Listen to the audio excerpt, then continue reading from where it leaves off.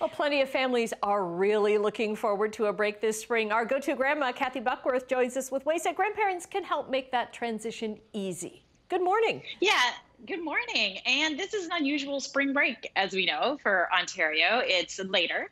And it's also one, maybe in the past, grandparents have been able to help out a little bit more with the kids. Maybe we had some multi-generational travel going on. But this year, it's a whole other ballgame. So I wanted to just introduce a few things to help maybe parents, grandparents, grandkids to get together in any way they can, in a safe form, of course. So I'm going to actually start with cooking with your grandkids. Now, all of these snacks that I have made are super simple. So you could do them over Zoom, do a little Zoom cooking class with your little grandkids, or you could make them and drop them off and give mom and dad a break from making some snacks, or do them in person if you happen to be in their bubble, which would be amazing. So I've actually been working a lot with vegan baby foods. How's that? Because of my own grandson and vegan snacks. And one of the great things we've discovered is, of course, his love for fruit, and in particular, pears. So I have all the recipes I have here are pears. I think pears are an underrated fruit, So much fiber in pears. So much fiber. You get 6 grams of fiber in every pear. Keep the skin on, of course. Wash it, keep the skin on. 21% of your fiber that you need in a day you can get from a pear. So it's amazing. How do you tell if they're ripe? I get asked this all the time. Check the neck is what they call it from USA Pears. I've been working with them and they say, check the neck. If it's soft around the neck here, you're going to find a nice sweet pear underneath. So what I have here is some pear chips. So these are like literally sliced super thin, soaked in lemon juice. Throw them in the oven, and they're crispy pear chips. They are like a dehydrated fruit. If you don't have a dehydrator, just use your oven at like 200 degrees, a really low temperature, and cook for about 3 hours. What I have in the front here, these I like to call pears in a pod. Do you remember like ants on a log? Yes, yes. This is that variation. It's a variation. So these, again, kids love these little things. What a healthy snack. Celery, peanut butter, and some pears on top. Can make it in like 2 seconds.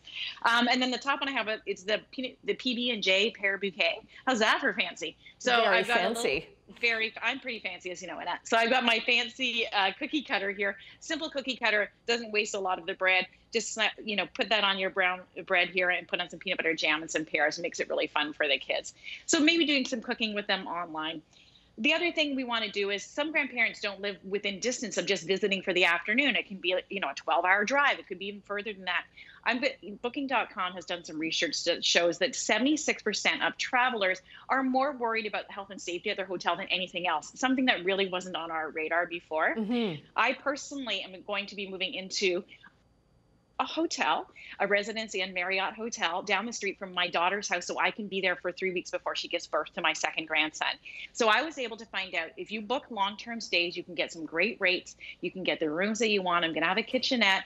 Of course, the health and safety standards are up to scratch. So I'm going to be able to be close to them. And I would encourage other grandparents, if you can only still be outside with them, spring is here. So, maybe move a little bit closer, stay over for the weekend, obviously in a healthy and safe way, and make sure, that you can drive there. Most of us want to drive for our vacations right now. And really, you can give a helping hand just by being at the park at the same time. So something to think about. I have this little phone here because it cracked me up. Because it's like, we don't just phone our grandkids anymore. Okay? We get online with them. We go visit them. So while we're visiting them outside, of course, we need to be wearing masks, and indoors, of course, sometimes. So I love this thing. It's from Shop Tori Halpin, and what it is, it's a beaded mask holder. So when you're whipping the mask off, you're whipping it on, maybe you're having a sip of coffee, you're playing in the park. Look at the grandma one. Look at that one, Annette. Very nice. Very nice. So it's a really great accessory. It's a way to not put your mask down. And also, sometimes we pull the mask down, it lands on our neck, but our neck could have been out, getting exposed with our hands, etc. So this way, it just drops it right onto your shirt. You can pull it right back up again. So I love this. And one of the things I wanted to promote with this mask strap is, tomorrow is Purple Day. And for those of you who don't know, Purple Day is actually an awareness day for epilepsy. 1 in 100 Canadians suffer from epilepsy, including my good little friend, Avery Thornberry. And so she has prompted me to get this mask, and I'm going to wear it proudly tomorrow.